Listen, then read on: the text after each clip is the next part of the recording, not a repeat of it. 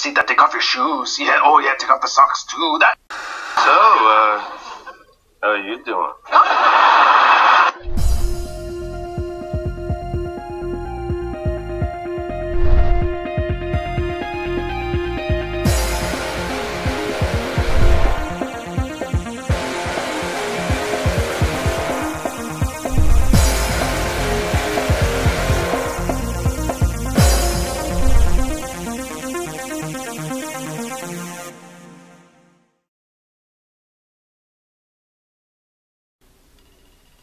Hello YouTube, Ultra Maximus back with another toy review. Today we're taking a look at another Marvel figure, and it's the Red She-Hulk from the Hulkettes Marvel Legends figure set. So yes, I have been waiting for this figure for a while. I got this with my other 3 Hulk figures. I got all 4 of these Hulk figures for $80 shipped, which was a really good price because I think this figure alone right now is going for about $40, which is kind of crazy, but it's a really cool figure. I remember when it first came out, I kind of wish I would have picked it up back then. This was, of course, a alternate figure. We had the green Hulkette and the red She-Hulk here, and it's a Build-A-Figure. You get Hit Monkey out of it, which this particular figure, the little chicks here, they came with the body. Which was kind of interesting. So let's go ahead and take a look at the packaging. Here we have the Red She-Hulk in box, and this is the old style Marvel Legends figure set, Build-A-Figure, which is kind of interesting how they've changed the box sets now. This is the old kind of clamshell-like. We've got the Red Hulk here. It says Hulkettes because you could have got the red Hulk, She-Hulk, or you could have got the green She-Hulk with the red hair. I forget her name. She was in the comics for a minute, but I cannot recall her to save my life right now. It is a Build-A-Figure. You get Hit Monkey, and we have his body, which is very, very strange and creepy. I may have to get the other figures just to finish off this bloody thing, so I don't have part of a monkey hanging around. But yeah, she comes with this sword. I don't know why. I don't ever remember her having this weird sword. Kind of looks like something that would come with a Transformer, actually. But yeah, that's really about it for the box. On the side here, it shows you, hey, you can build Hit Monkey. There she is. Hulkettes. There's the artwork. That does look pretty cool. I do like it. Marvel Legends. Nothing on the bottom, nothing on the side. Here is the back of the package. Again, we have a larger piece of artwork, and I think that's actually out of the comics. And then we got the signature of the artist up here, which is pretty cool. There's a little write-up on the Hulkettes. And then the Build-A-Figure, which there were only 3, well actually 4 figures if you count the alternates here, to make Hit Monkey, which was kind of interesting. This is one of the smallest Marvel Legends sets, I think, that was actually out there. But yeah, so there are the other figures in the wave. There's Hit Monkey. There's the write-up. If you want to pause and read that, you can. Here's kind of a shot of the artwork. How you doing? Yeah, looking pretty cool. And then the signature of the artist. Very, very cool stuff. So let's go ahead and get Red She-Hulk out of the package and see what we think. So here we have the Red She-Hulk out of package, and I really do like her sculpt. However, she is kind of a mess to pose, which is really kind of unfortunate. The articulation on this figure has its good points and its bad points. She does have a ball joint on the head. She could look down pretty well, but because of all the hair, she can't really look up. She does have an ab crunch, but it really kind of only goes up. It doesn't go down too far because of her huge boobs.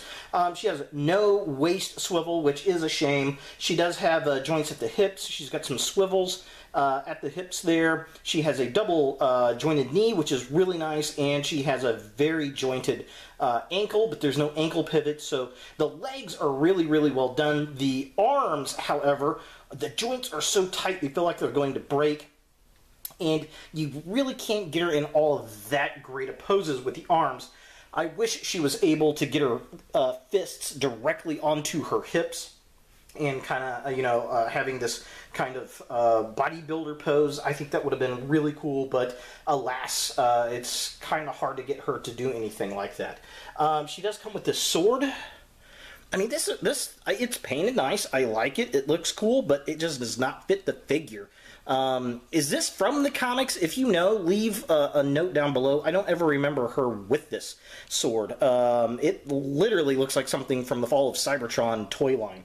So I'm just going to kind of chuck that over to the side. Here is the creepy, headless, armless hit monkey, zombie monkey. I've got so many of these things, I may just put a bunch of random parts together and make a monster. It's sculpted really well. I really wouldn't mind finishing the little hit monkey out, actually, to be honest. But yeah, so here's the figure, just kind of a close-up. And I'll do some close shots as well. I mean, she's sculpted beautifully. Look at the hair. Looks really nice. I would have liked a little bit more shadowing in there, but that'd be kind of hard to do, and keeping it all black like that. I like the red highlights. Love the eyes, the yellow eyes, the black lipstick. She could probably use a little bit more lipstick. She has some huge cleavage.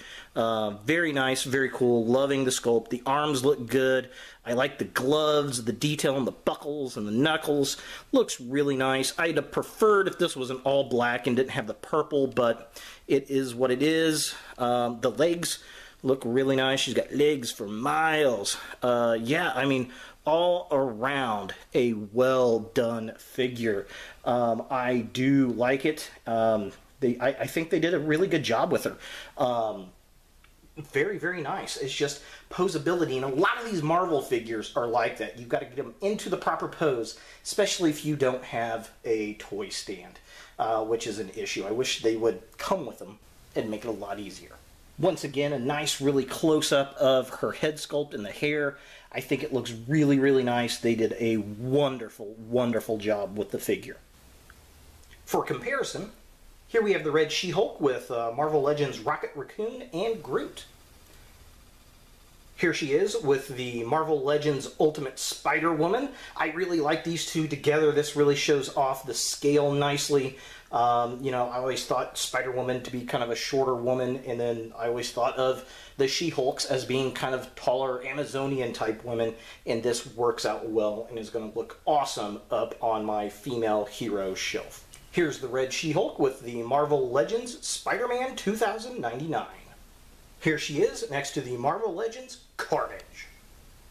Here's the Red She-Hulk with the Walgreens exclusive Agent Venom, and man, I don't know about the scale on this one. It seems like it's a little bit off, like he should be a little bit taller, but at the same time, she is a Hulk. I don't know. What do you guys think?